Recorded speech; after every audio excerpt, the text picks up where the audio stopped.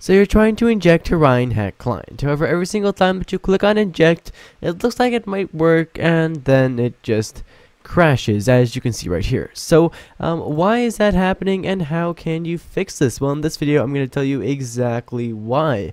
So first off, why is it happening? Well, once Minecraft loads up again, which is apparently taking quite some time, you'll see that the current game version is 1.20.50, which came out maybe a few hours ago, right? At the time of recording this video at least. And basically, that means that Minecraft had an update, and every time Minecraft updates, clients, just like Horion, actually need to update as well. And what this means is that Horion works for the previous version, which is 1.20.40, and won't work for 1.20.50 just yet.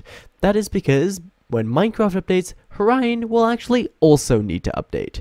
How will you know when it updates? Well, actually, I will make a video on this channel the second that Horion updates. I can promise you guys that. So subscribe and hit the bell to get notified when it updates, right? And actually, I've also got a Discord. I'll link that in the description, and in there you can actually also you'll get pinged whenever I whenever the update gets released, right?